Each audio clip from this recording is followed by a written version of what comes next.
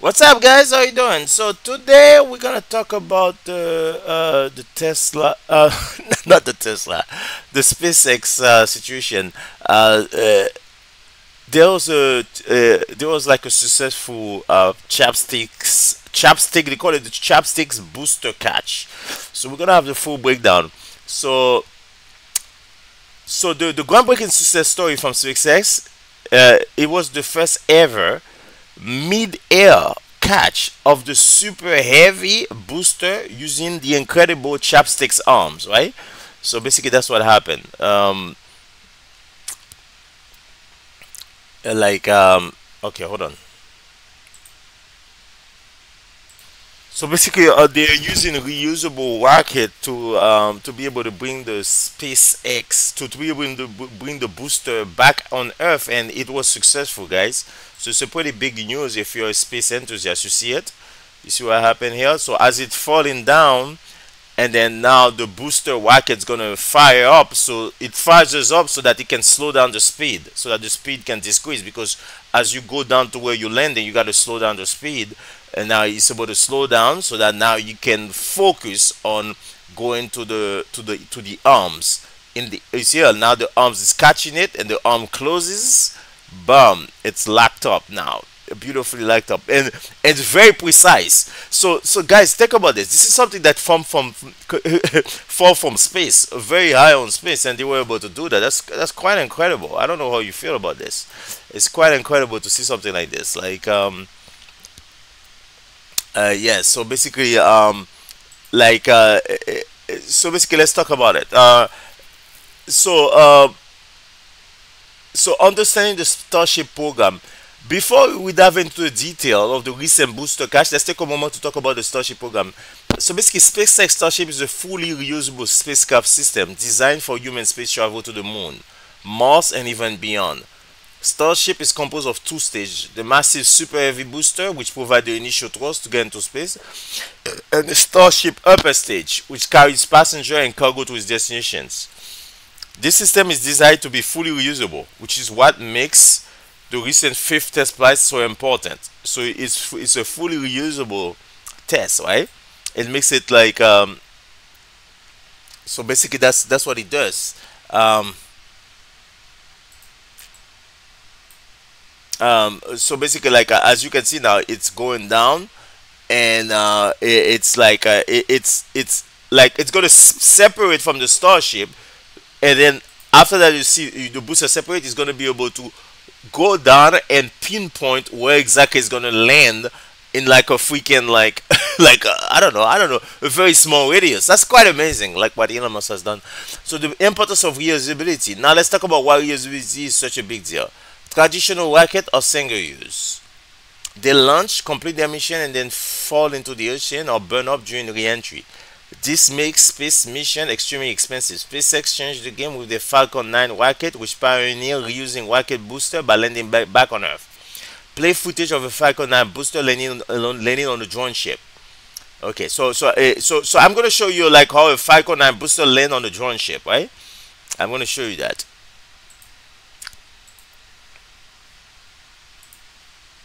Guys, I'm going to show you like this was a previous test, right? The Falcon 9. This is the Falcon 9 landing on a drone ship. Without this was previously. This was a successful one. This was quite an amazing feat, man. Like I don't know how he does this, but like something come from so far from the sky is able to pinpoint exactly where it's gonna land.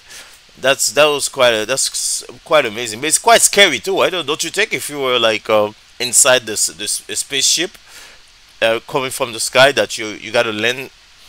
If you don't land on the ship, you land on water. I mean, but I know he knows what he's doing, but still, man, it's kind of like, god damn it. Some people they like the scary stuff, but like, now let's talk about why reusability is such a big deal. Traditional rocket or single use. They launch, complete their mission, and then fall into the ocean or burn up during re-entry. This makes space mission extremely expensive. SpaceX changed the game with their Falcon 9 rocket, which pioneered reusing rocket booster by landing them back on Earth. But Starship is taking that concept to the next level. Not only does SpaceX aim to reuse the Starship's upper stage, but also the super heavy booster. And this brings us to the groundbreaking event we are discussing today, the first ever mid-air booster cache using Mechazilla. Now I'm going to give you a quick summary of the past flight. So on a SN8 test flight, December 2020, there was a flight that happened on in December 2020. It was a very highly anticipated launches at the time. The flight successfully demonstrated starship ascent, engine shutdown, and the re-entry flip maneuver. However, during the landing phase, the prototype crashed due to a methane tank pressure issue, causing it to land at too high of a speed. So this is the SN8 test flight. There was a crash that happened there. Um, so guys, the SN8 booster crashed. I don't have a footage of it, but it exploded. So this was something that happened in December 2020. And in 2021, Elon Musk was doing the SN9 on February 2021, which faced similar challenge with a failed landing due to a misfiring engine. Then came SN10 in March 2021, which actually managed to land. But just minutes after landing, it exploded on the pad due to a fuel tank issue. That was the SN10 in March 2021. I might be able to show you that one. Hold on a second. Guys, here's the SN10, right? Trying to land, right? And you're going to see what happened. It's going to land successfully, but it's for some wild reason, it's going to explode. It happened in March 2021. Bam, it lands, right? And it's going to stay there. And now, so now everybody thinks is excited. They think they made it. Wow, look at this. This is awesome. But watch this. After a couple of minutes, for some reason, it's going to explode. Yeah, it exploded like this. So I don't understand. This was something that happened. So basically, they say that if it fell due to a misfiring engine. Then came SN10. Okay, so the SN10 actually managed to land, but just minutes after landing, it exploded on the pad due to a fuel tank issue. So it was a fuel tank issue. Probably the fuel got caught with fire. I don't know. Despite this, the SN10 proved the Starship could execute a successful landing, even if only temporarily. The Starship was able to land. That's the SN10, okay? Each of these failures proved the way for the success of later flight, as the SpaceX team kept refining the design, learning more with each test. Finally, we saw a major breakthrough with SN15 in May 2021. This was the first successfully high-altitude test flight of Starship. SN15 took off, ascended, it performed the belly flap maneuver, and landed successfully with no explosion afterward. Okay, so in May 2021, the Starship landed. This marked a significant milestone in SpaceX development of reusable spacecraft.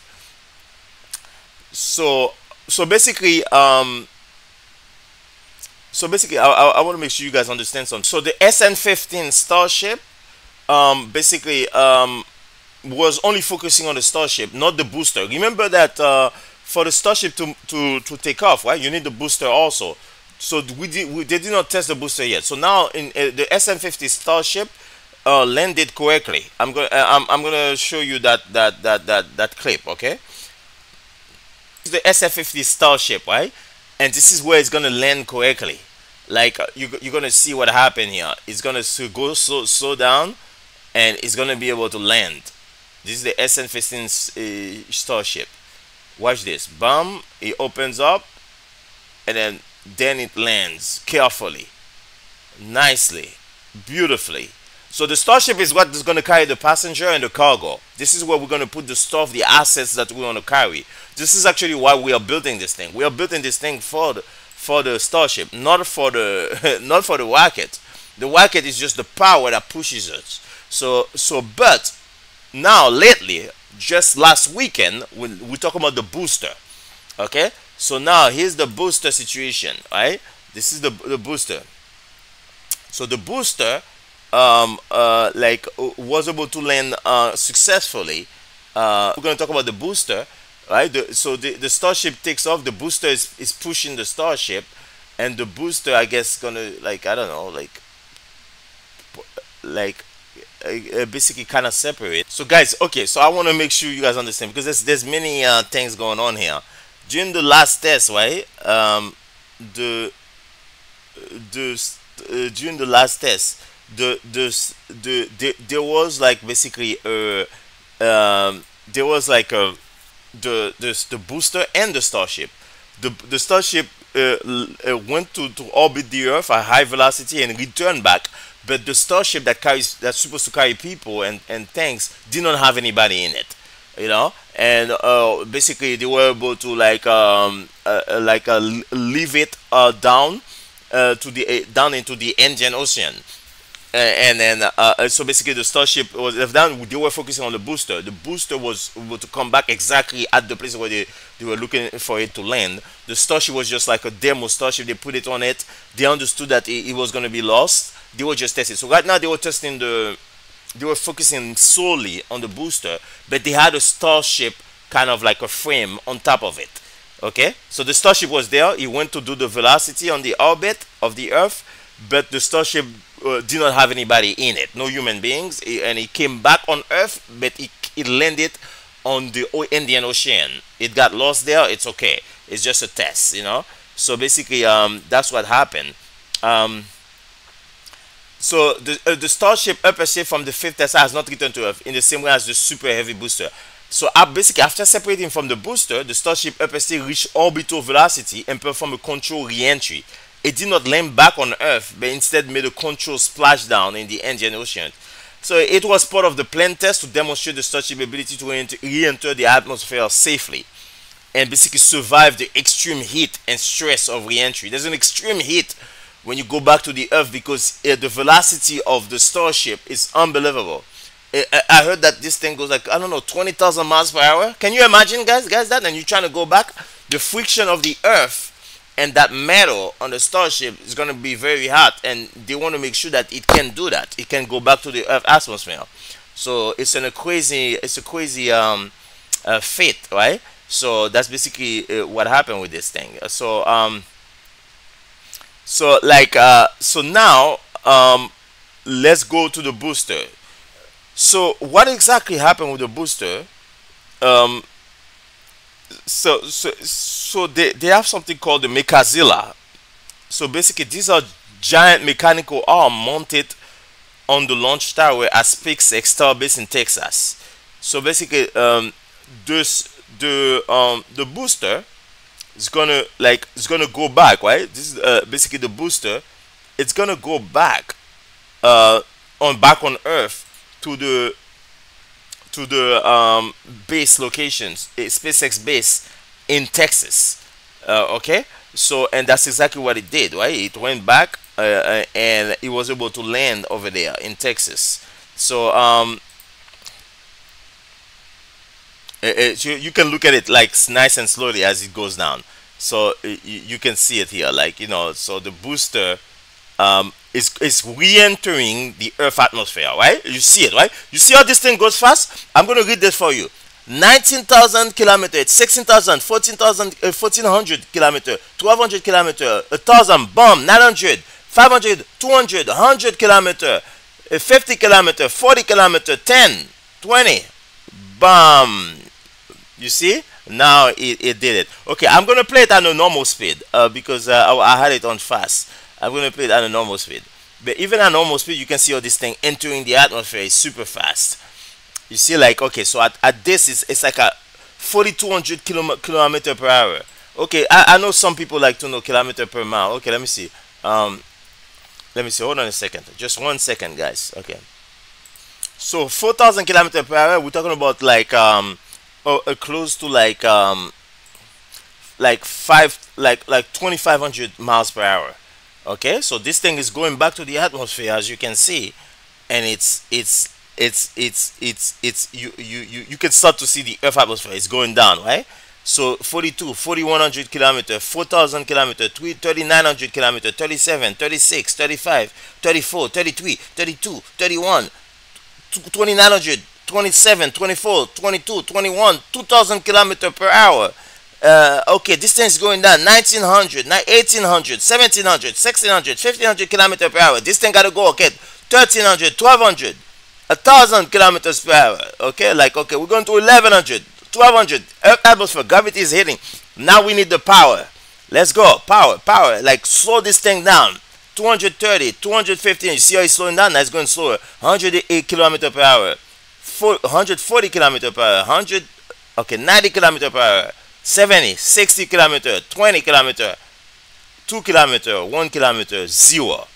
Now it's at 0 km/h, and now it's like it's on, and that's why it's able to land, and that's why we got it here. You see what I'm saying? It's quite an amazing feat what they are doing with this thing, and so basically, so so this as you have seen, the Mechazilla, our giant mechanical arm mounted on the launch tower at SpaceX Starbase in this idea is that after the booster launches the Starship into space, right? The booster job is to launch it into space, and that's it. Do the job and go back to Earth. It doesn't land like Falcon 9 boosters with landing legs. So this booster does not need leg. Instead, it's caught midair by this arm, eliminating the need for landing gear and allowing for quicker reuse.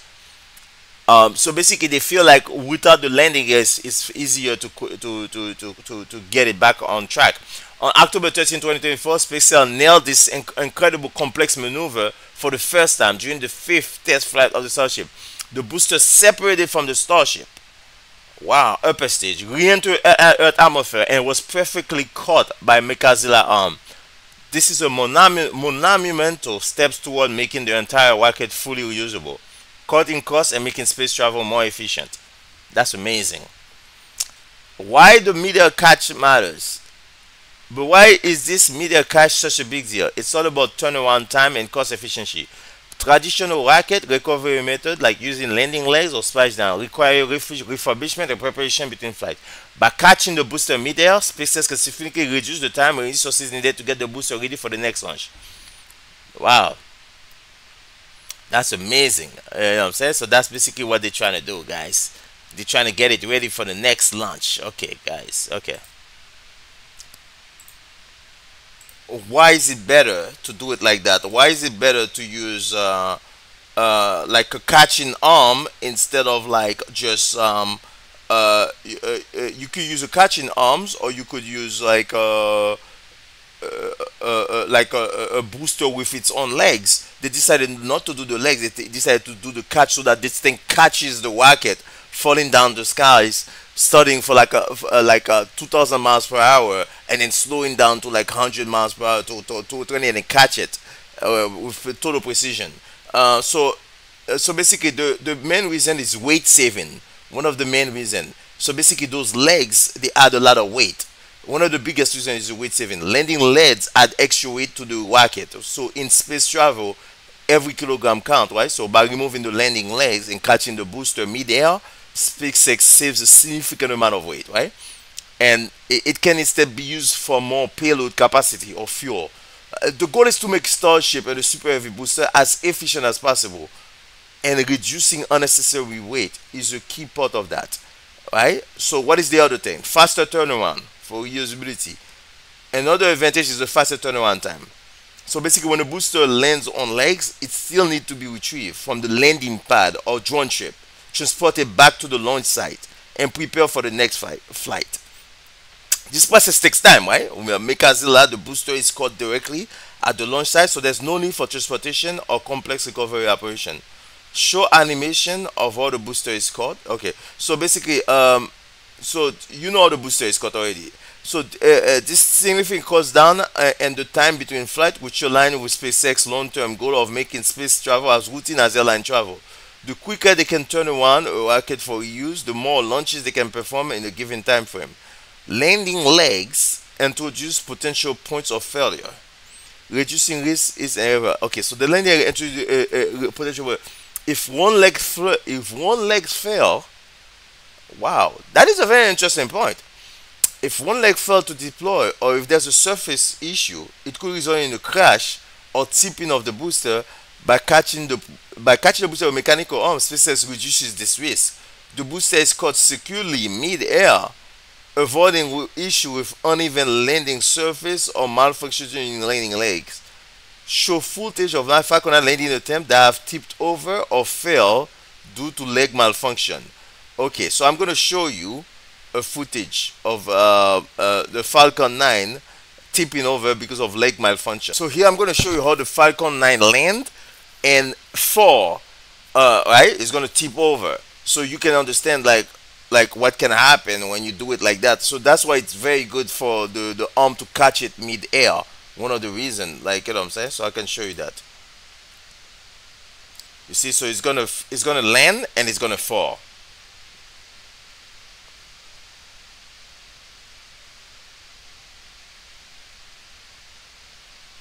You see what I'm saying? Now everything explode. It's something weird with these things. It's like, you gotta like you gotta make sure that it doesn't do that. So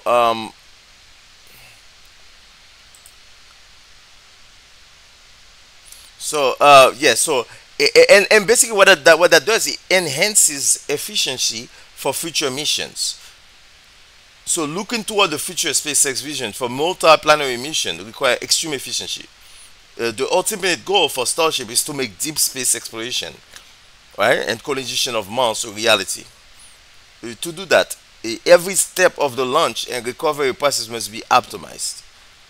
So the chapsticks arm makes helps make that possible. You see what I'm saying?